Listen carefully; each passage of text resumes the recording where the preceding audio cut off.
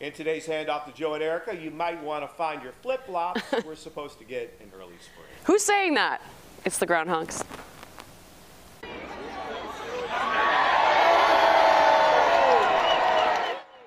That is Woodstock Willie in northwest suburban McHenry County. He did not see his shadow today. That means a quick end to winter.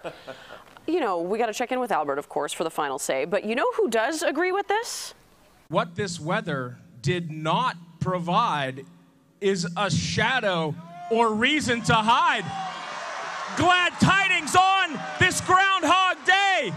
An early spring is on the way. So excited. Punxsutawney Phil in Pennsylvania also did not see his shadow, which again could mean early spring.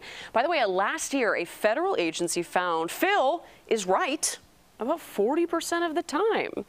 So back to Woodstock Willie, though. We had an exclusive one-on-one interview with him today, Jackie Kostek, this morning. And there was a moment we really enjoyed. We just had to share it with you. Take a look.